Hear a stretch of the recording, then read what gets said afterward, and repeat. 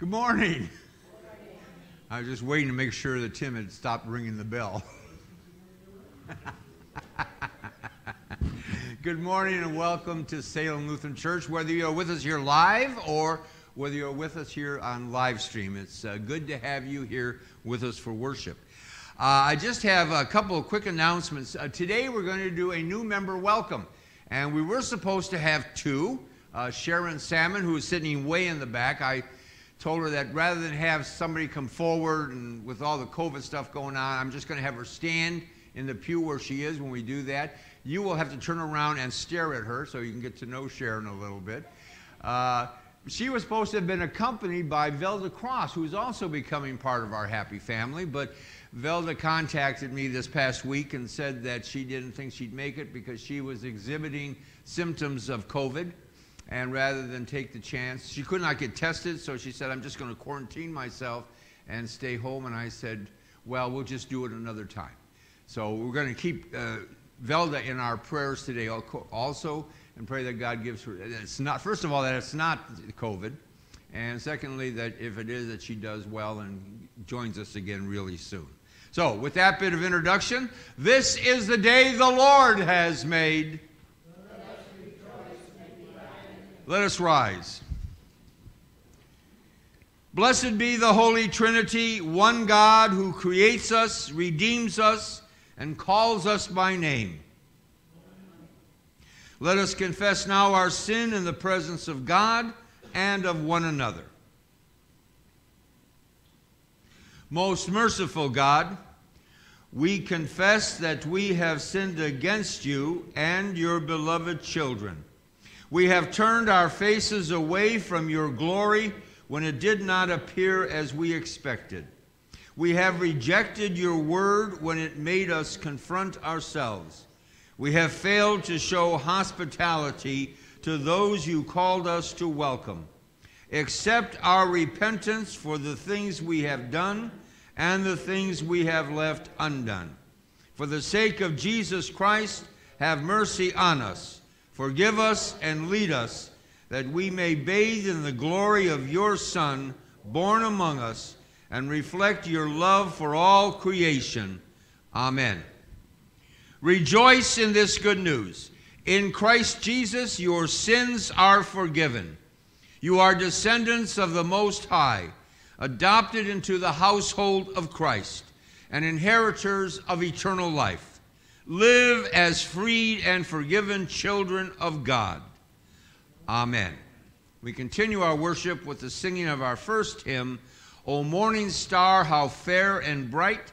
If you'd like to follow along with the music, it's in the red hymnal, number 308.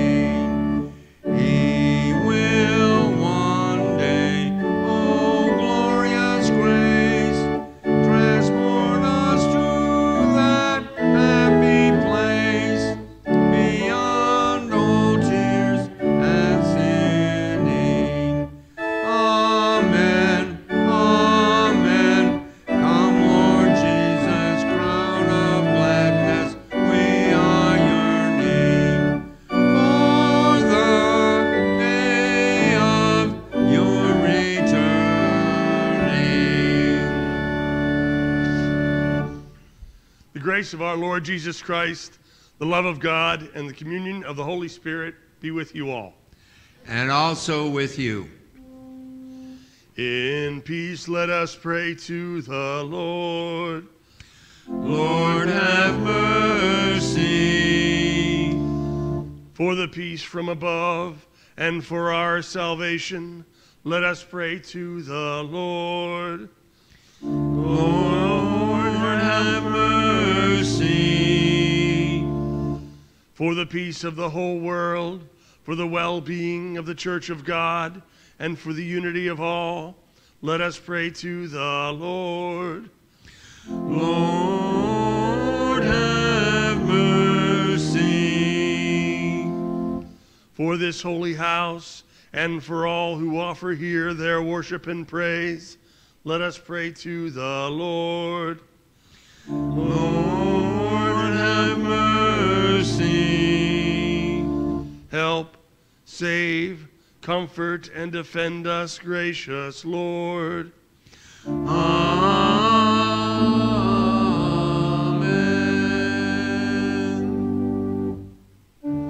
This is the feast of victory for our God. Alleluia, alleluia, alleluia. Worthy is Christ the Lamb who was slain, whose blood set us free to be people of God. This is the feast of victory for our God. Alleluia, alleluia, alleluia. Power, riches, wisdom, and strength, and honor, blessing, and glory are His. This is the feast of victory for our God. Alleluia, alleluia, alleluia. Sing with all the people of God, and join in the hymn of all creation. Blessing, honor, glory, and might be to God and the Lamb forever. Amen. This is the feast of victory for our God. Alleluia, alleluia, alleluia. For the Lamb who was slain has begun His reign. Alleluia.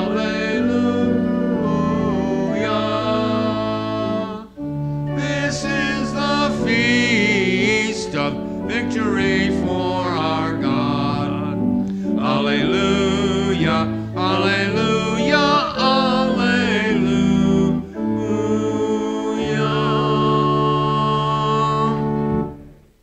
The Lord be with you. And also with you. Let us pray. Lord God, source of every blessing, you showed forth your glory and led many to faith by the works of your Son, who brought gladness and salvation to his people. Transform us by the Spirit of his love, that we may find our life together in him, Jesus Christ, our Savior and Lord. Amen. We hear God's word.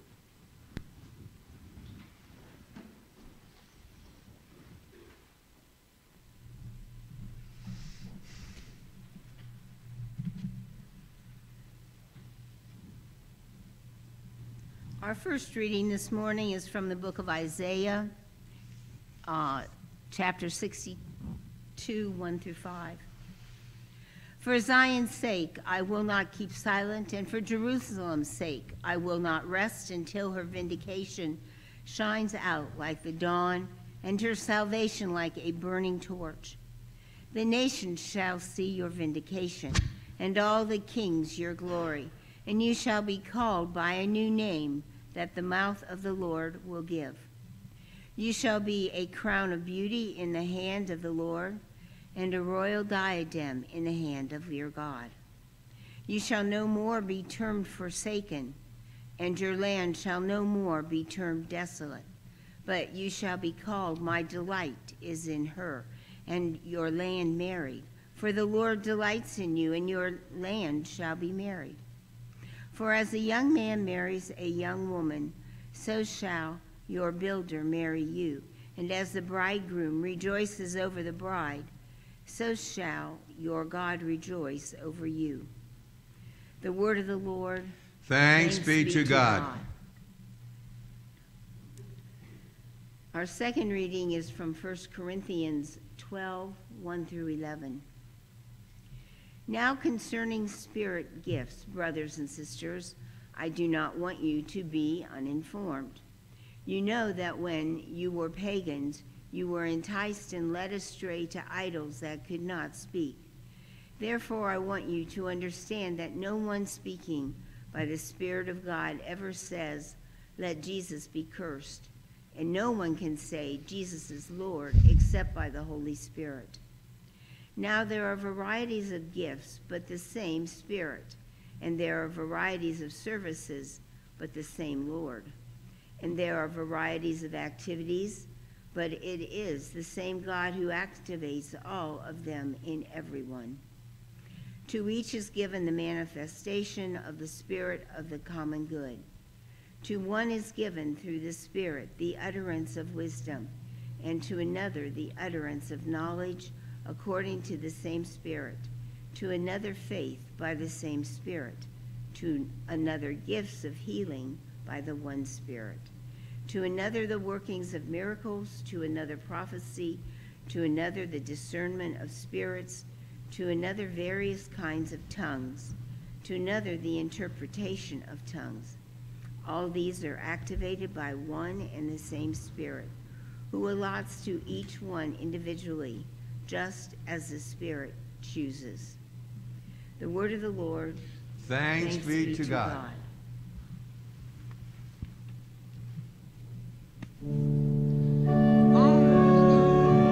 Lord, to whom shall we go? You have the words of eternal life. Alleluia, alleluia.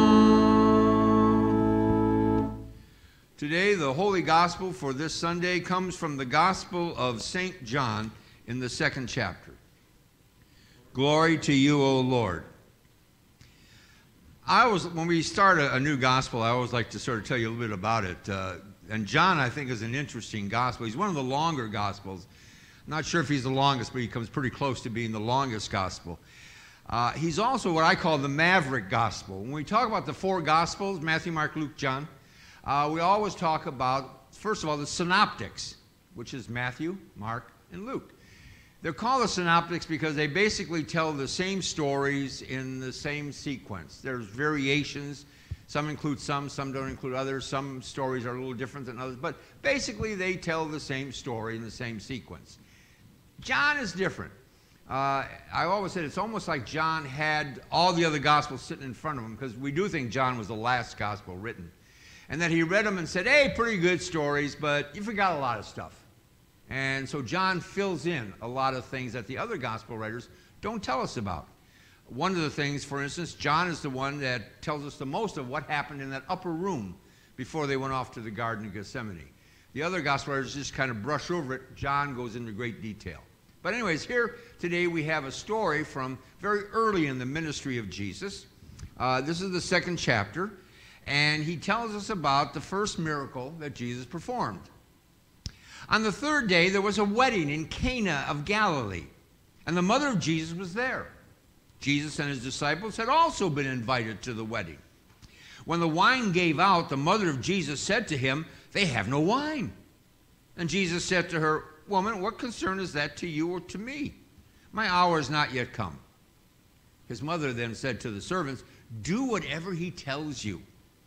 Now, standing there were 6 stone water jars for the Jewish rites of purification, each holding 20 or 30 gallons. Jesus said to them, "Fill the jars with water." And they filled them up to the brim. He said to them, "Now draw some out and take it to the chief steward." So they took it.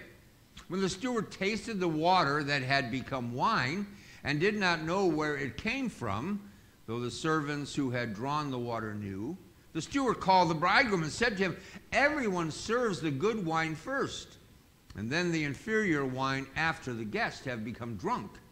But you have kept the good wine until now." Jesus did this, the first of his signs in Cana of Galilee, and revealed his glory, and his disciples believed in him. The gospel of our Lord. Let us pray. O Lord God, our Heavenly Father, we come before you this day, first of all, giving thanks to you for your blessings and for all the love that you pour down upon us each day of our lives. O Lord, as we have now here gathered with our brothers and sisters, we ask that you would open our hearts and minds to your word, that we may hear and learn, as in his name we pray. Amen.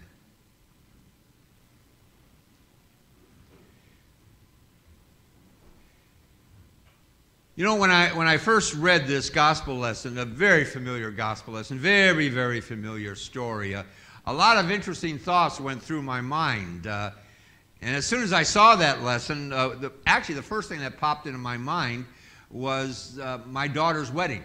My daughter got married, how long ago has it been now? Maybe about 5, 6 years? Can't remember exactly when. But it was about 6 years ago, and I kept thinking to myself as I read that story, I wonder if Jesus does catering, because that would have made it so much simpler if I would have had him, especially the wine part. Boy, that would have been really cheap, you know, could have saved a lot on the wedding bill. I was amazed, you know, my daughter got married after my wife had passed away. And so a lot of the stuff that would have gone to mom to help daughter get ready for the wedding fell upon dear old dad. But I really had a blast doing it. I remember the first thing, I was up in D.C. with my daughter, helping her start making plans for the wedding. And of course, the first thing she had to decide on is the wedding dress, right? Couldn't believe how much I spent for a wedding dress. You know, but she took me out with her, and it was really a lot of fun. She tried on all the different dresses, and finally she picked the one she liked. And it was so much different than all the others. And I said, "How come you picked that one, Jen?" Because it was so much different than all the others. And a little old-fashioned looking, actually. And she said, "Well, when I walked out wearing it, I could see in your face that this was the right dress to buy." And she says, "Why did you like it so much, Dad?" I said, "Because it reminded me a lot of your mother's." So that was that. But I remember Doris, when Doris and I got engaged, and she had to go out and get ready for the wedding. She got a wedding dress, but her mom, we were living in St. Louis at that time, and her mom came down from South Dakota to St. Louis to go out shopping with Doris. And Doris went shopping at J.C. Penney's. That's where she bought her dress. A dress I still have, by the way. And I don't know, I think that marriage lasted okay with the J.C. Penney dress, but it's a different time and different places. So my daughter got this great big beautiful wedding dress that cost more money than I think the entire wedding for Doris and I cost. And then of course she had to have an outdoor wedding, and we found the Worcester Inn, and if you remember, behind that they used to have this outdoor pavilion, and we rented that out and did the wedding there, and then of course it was all the drinks you want and all the food you want. And I kept thinking as I read this story, gee, I wish Jesus would have done the catering, because I probably, like I said, could have saved a lot of money, but I didn't think he'd be too expensive, would he? But as I looked at this lesson, I eventually put that out of my head, because I thought, you know, there are really several directions with this gospel lesson that you can go. I mean, I could talk, first of all, about this story. It's simply a miracle story that shows to us how Jesus is truly the all-powerful God. He has the power over elements. He can take simple water and turn it into wine. In fact, as I was saying that, anyone ever seen the Da Vinci Code?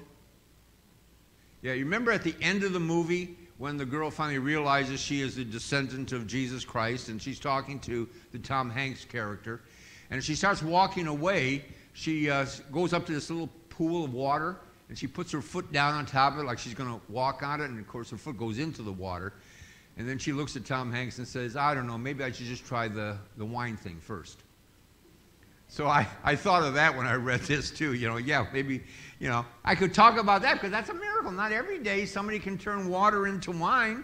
And I could go off on that kind of a sermon that would emphasize the power and the majesty of God, who can do all things. Take simple water, turn it into the best wine. And not just wine, but the best wine. Did you pick that up in the story? Where the steward says, most of the time, people serve the good wine first and the bad wine later, the cheaper wine later. Why? Because after you had the good wine and gotten a little too much to drink, you may not be able to tell the difference between bad wine and good wine. So that's when you save some money. And the steward says, this wine is the best wine. It's great wine.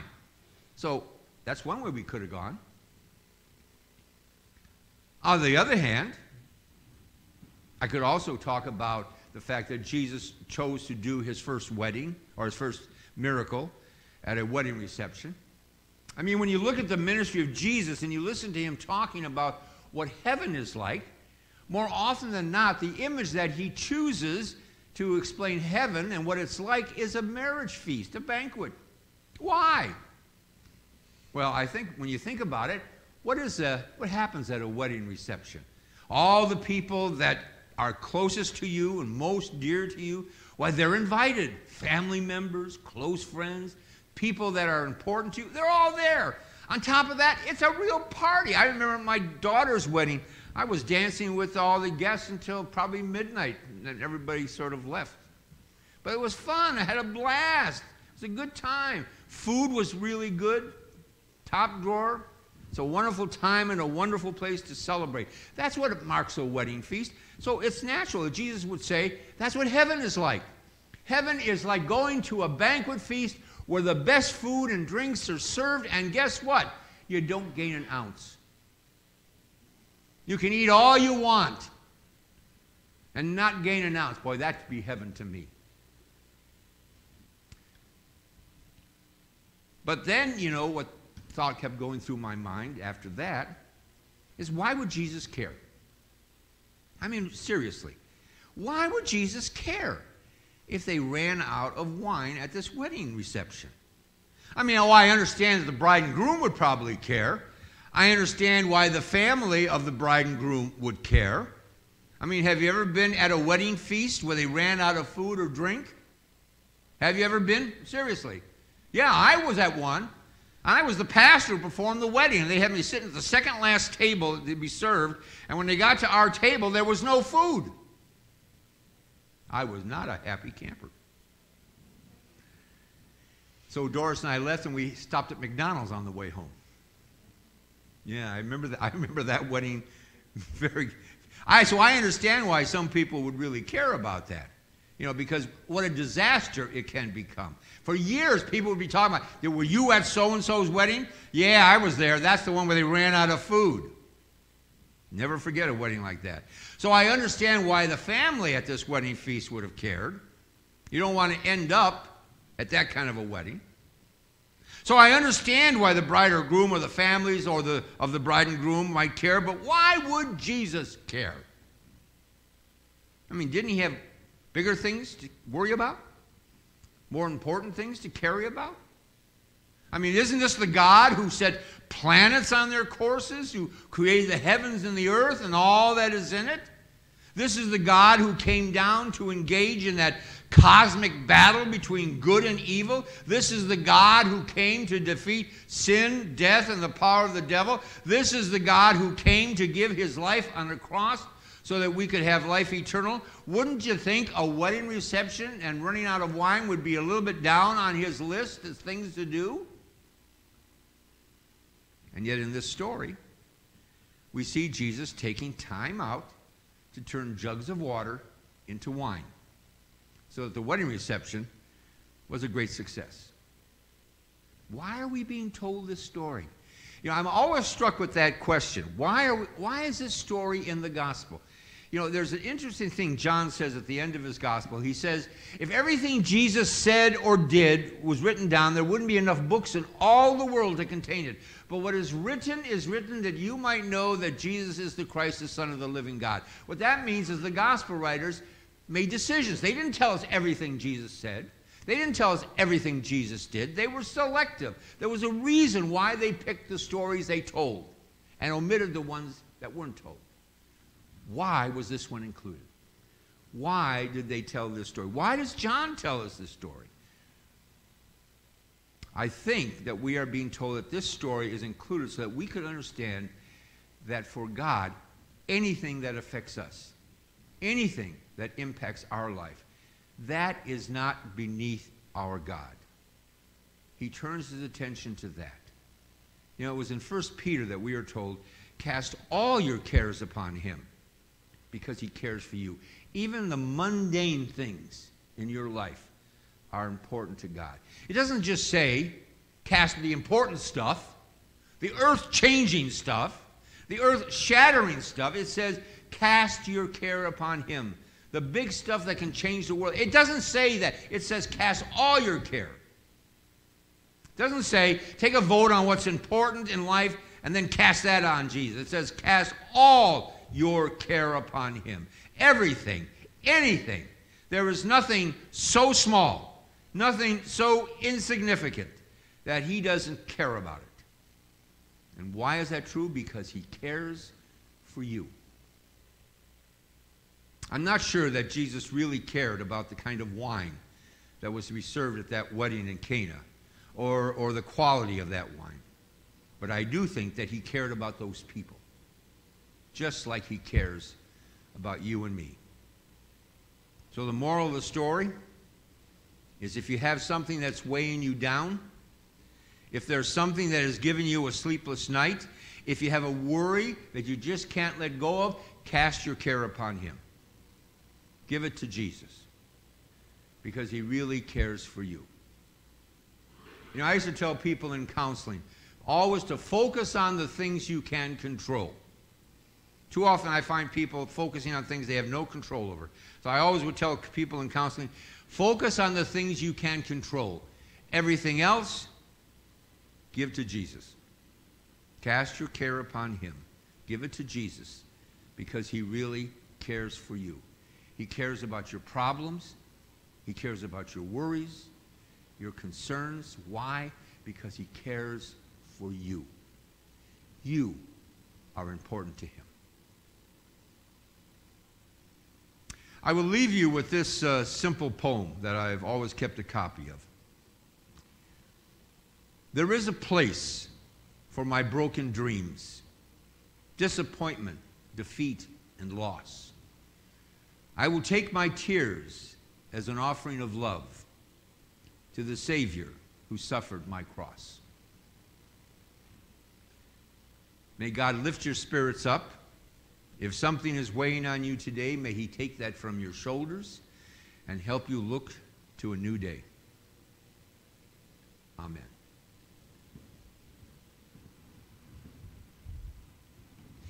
We continue our service with the singing of an old kind of Epiphany song. As with gladness men of old, it's in the red hymnal if you want to follow along the music, number 302.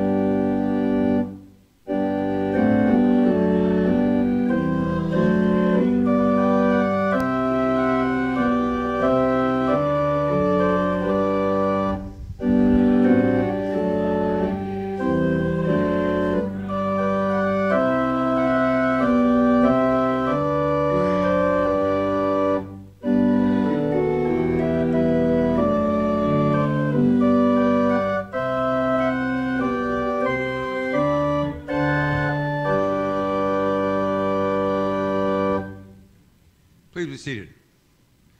Except for Sharon. Sharon, stand up. If you don't know who Sharon is, turn around.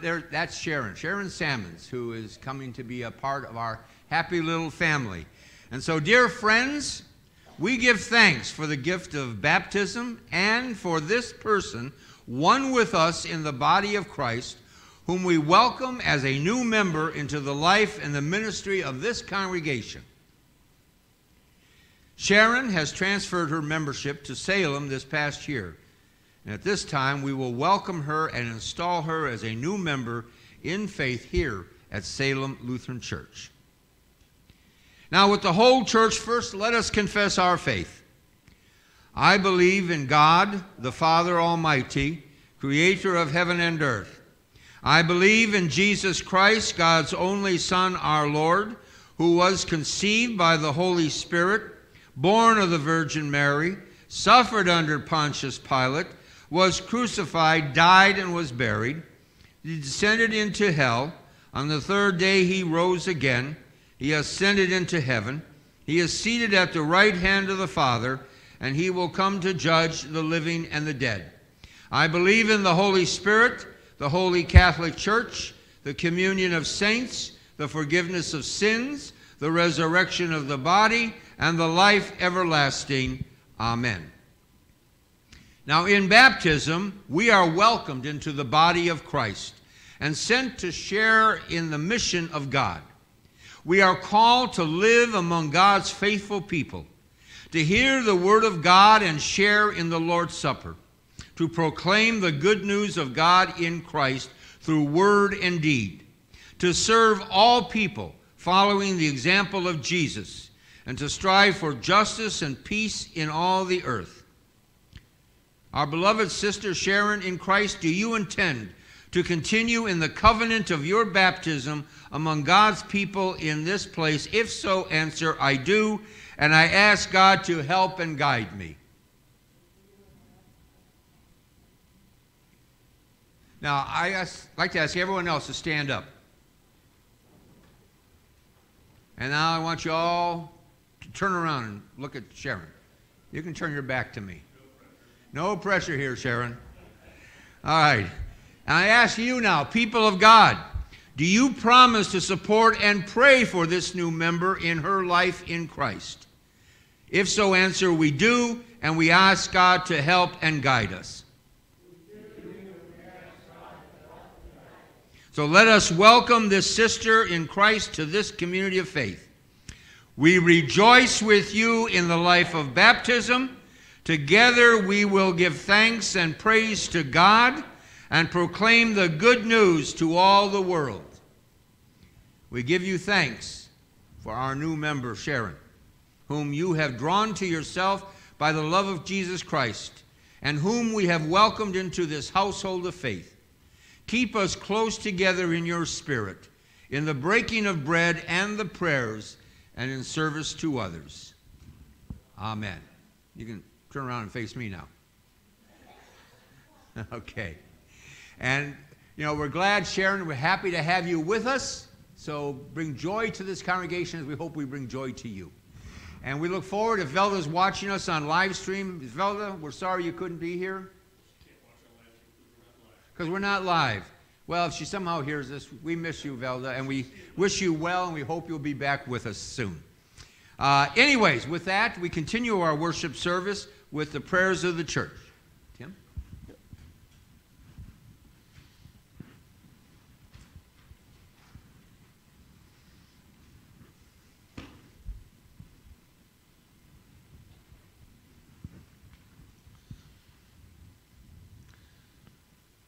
The Spirit of the Lord is poured out upon us in abundance, so we are bold to pray for the church, the world, and all that God has made.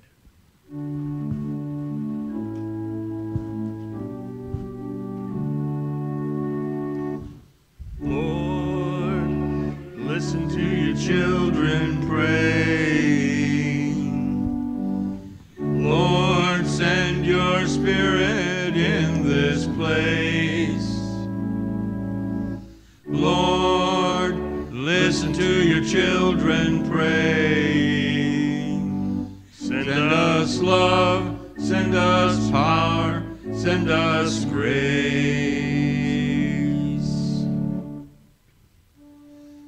By your Spirit, activate within your church gifts of faith, healing, and prophecy. Unite those who profess your name across congregations, denominations, and geographic boundaries.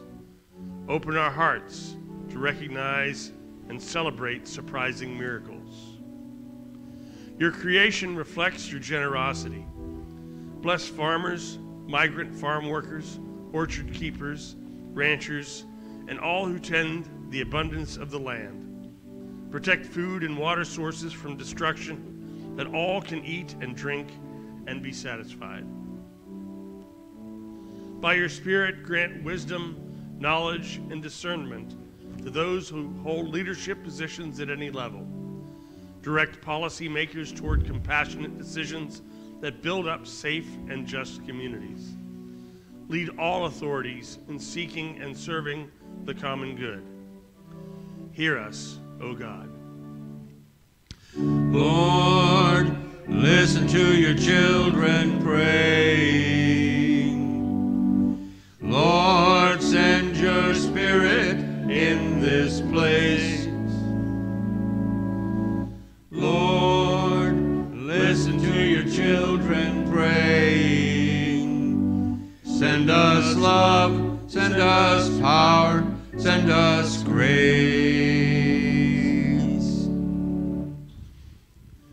As Jesus provided generously in a moment of need, provide generous gifts of healing for those in need this day, especially Barbara, Monica, Lynn, Calvin, Marion, Jean, Tony, family of Sharon, Andy and his family, family of Zachary, Bill, Robert, Cliff, and George, and those we now name aloud or in our hearts.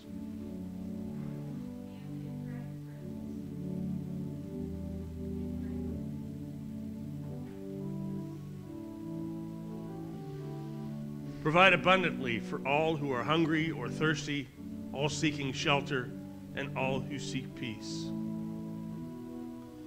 You see us for who we are, and you delight in us. Embrace those struggling with self-worth, wrestling with self-identity, or facing significant life transition. Remind us that nothing can separate us from your love. You bless us through the spiritual gifts of the saints who have gone before us. We give thanks for the life of Martin Luther King Jr. and all who have modeled the way of courageous faith. Hear us, O God. Lord, listen to your children praying. Lord, send your Spirit in this place. Lord, listen to your children praying.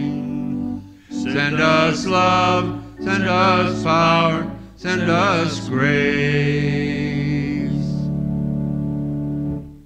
Since we have such great hope in your promises, O God, we lift these and all our prayers to you in confidence and faith through Jesus Christ, our Savior. Amen. The peace of the Lord be with you all. And also with you. Let's share that peace with one another.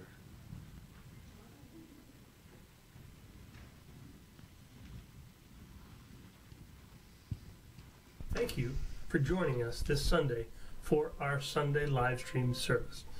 This is the time that we will be passing the offering plate. I encourage you to make a contribution to Salem Lutheran Church either by check or by using our PayPal button that is found on our slcw.org website. Thank you in advance, and I now return you to our service.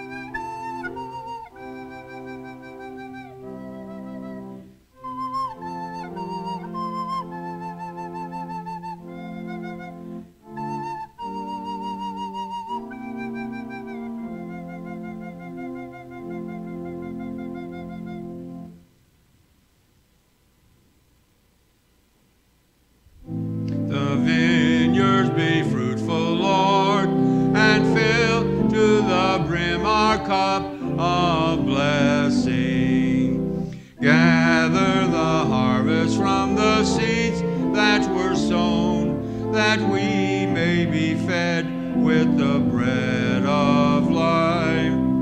Gather the hopes and the dreams of all, unite them with the prayers we offer now. Grace our table with your presence and give us a foretaste of the feast to come.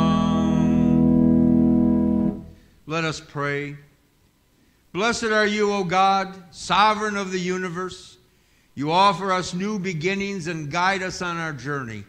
Lead us to your table. Nourish us with this heavenly food and prepare us to carry your love to a hungry world. In the name of Christ, our light. Amen. The Lord be with you.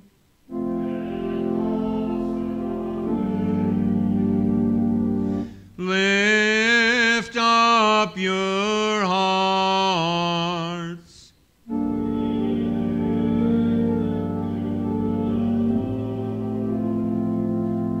Let us give thanks to the Lord our God.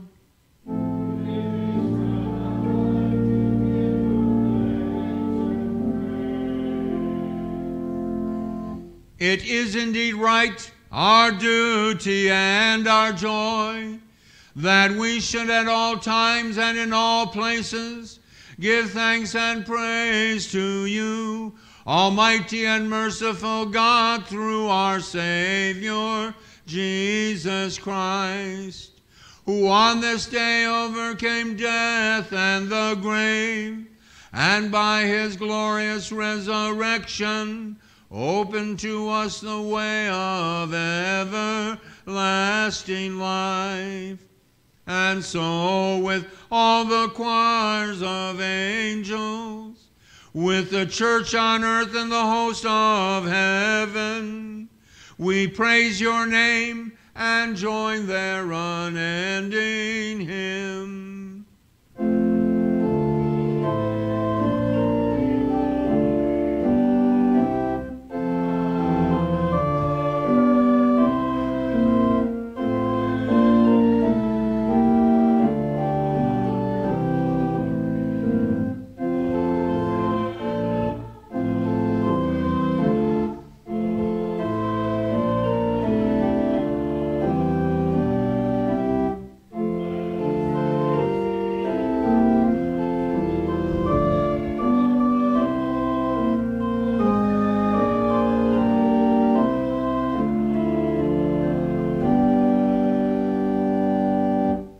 Holy God, mighty Lord, gracious Father, endless is your mercy and eternal your reign. You have filled all creation with light and life. Heaven and earth are full of your glory.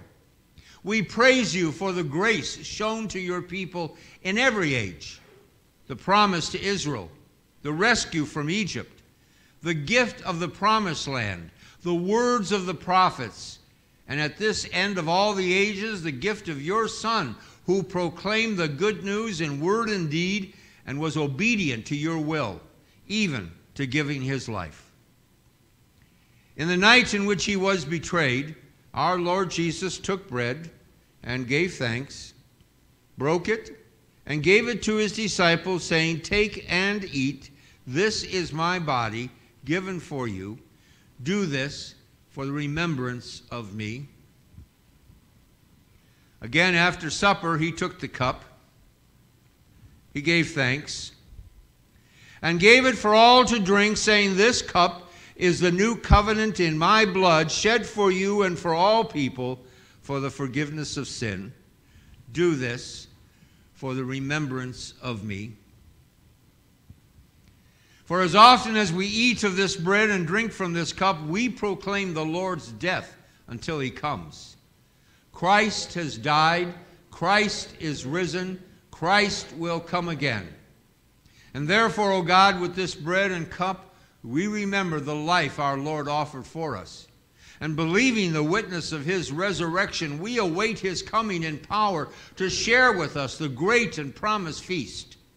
Amen. Come, Lord Jesus. Send now, we pray, your Holy Spirit, that we who share in Christ's body and blood may live to the praise of your glory and receive our inheritance with all your saints in light. Amen. Come, Holy Spirit. We now join our prayers with those of your servants of every time and every place, and unite them with the ceaseless petitions of our great high priest until he comes as victorious Lord of all. And so through him, with him, in the unity of the Holy Spirit, all glory and honor is yours, Almighty Father, now and forever. Amen. Our Father, who art in heaven, hallowed be thy name. Thy kingdom come, thy will be done, on earth as it is in heaven. Give us this day our daily bread, and forgive us our trespasses, as we forgive those who trespass against us. And lead us not into temptation, but deliver us from evil. For thine is the kingdom, and the power, and the glory, forever and ever. Amen. And now the gifts of God for the people of God.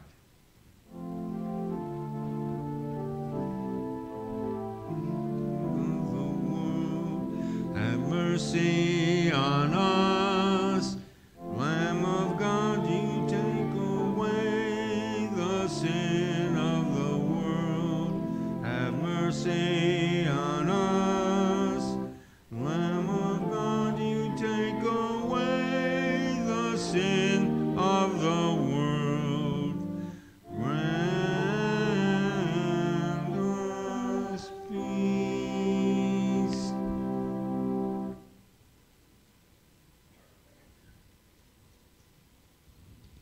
And now take and eat, for this is the body of Christ.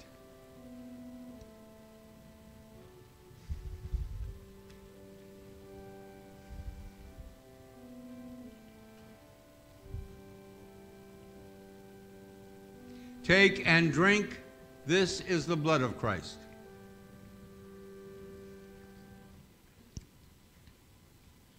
And now may this body and blood strengthen and preserve you in true faith until life everlasting.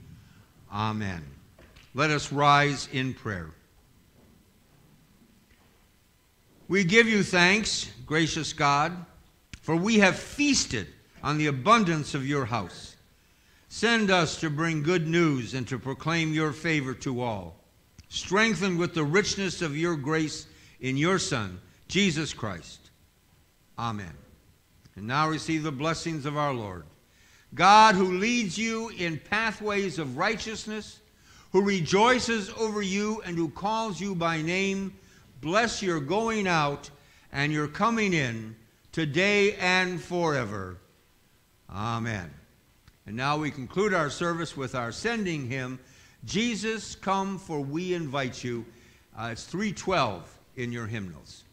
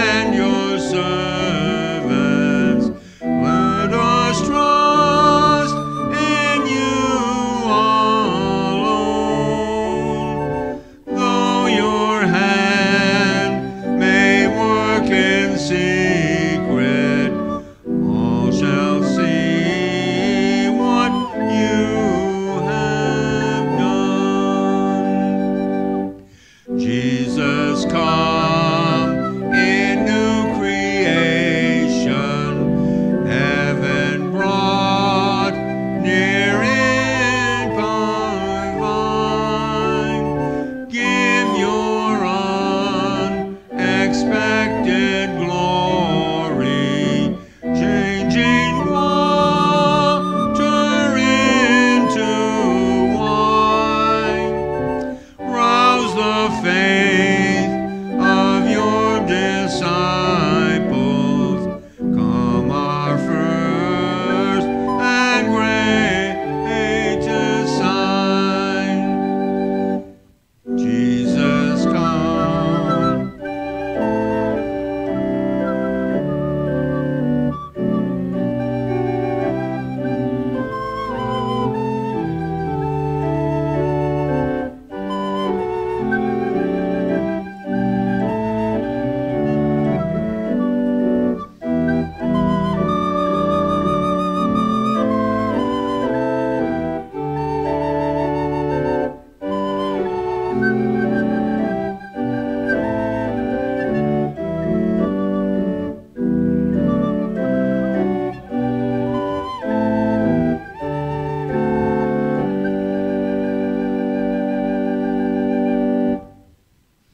Just want to thank you for coming to share this moment with me here in worship. God's blessings keep you safe and strong until we meet again. And I hope it keeps you safe, especially if we're going to get 8 inches of snow tonight. So, and if anybody feels the urge to plow out our extra driveway, I'd be happy to accommodate you.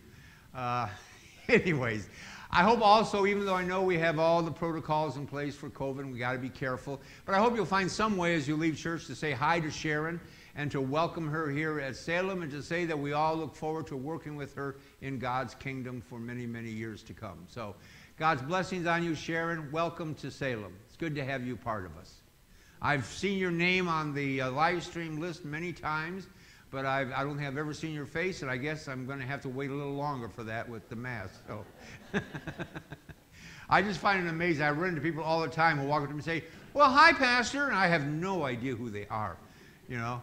And they'll pull the mask out a little bit and say, "Oh, there you go, Sharon. Good to see you." But I hope you'll find a way to say welcome to Sharon as you leave church today. Until we meet again, go with Christ into a weary world. Share the good news.